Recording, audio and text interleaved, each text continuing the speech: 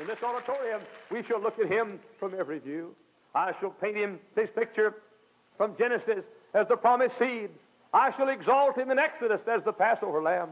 I shall speak of him in Leviticus as the scapegoat, and in Numbers as the brazen serpent.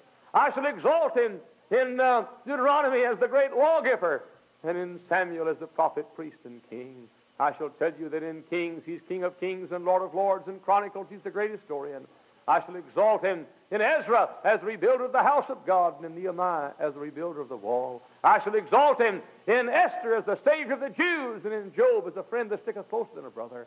I shall exalt him in the Psalms as the song of all the ages. I shall exalt him in Proverbs as the truth. I shall exalt him in Ecclesiastes as the great preacher, and the Song of Solomon as the wonderful lover. I shall speak of him in Isaiah as wonderful counselor, Prince of Peace, the mighty God, the everlasting Father. I shall exalt him in Jeremiah as the weeping prophet, and in Lamentations as the street preacher. I shall exalt him and lift him high in Ezekiel as the rebuilder of the house of God and of the temple. I shall exalt him in Daniel as a stone cut out without hands.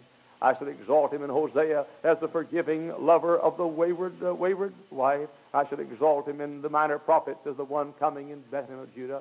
I shall exalt him in Matthew as the King of kings, and Mark as the suffering servant. I shall lift him high in Luke as the Son of Man, and in John as the Son of God. I shall speak of him in Acts as the power of the church. I shall speak of him in Romans as the dynamite of the gospel, and in Corinthians as the restorer of the carnal nature, and in Galatians as the rent veil, and Ephesians as our heavenly one, and Philippians he's our sufficiency. I shall speak of him in Colossians as the great shadow. In Thessalonians I shall speak of him as the coming Savior. In Timothy I shall speak of him as the great appearing God, and in Titus I shall call him our blessed hope. In Philemon I shall speak of him as the forgiver of wayward slaves. And in the Hebrews, I shall remind you he's best of all. In James, I shall tell you that he's the fulfiller of the law. In Peter, I shall tell you he's the rock of the church and the rock of our salvation.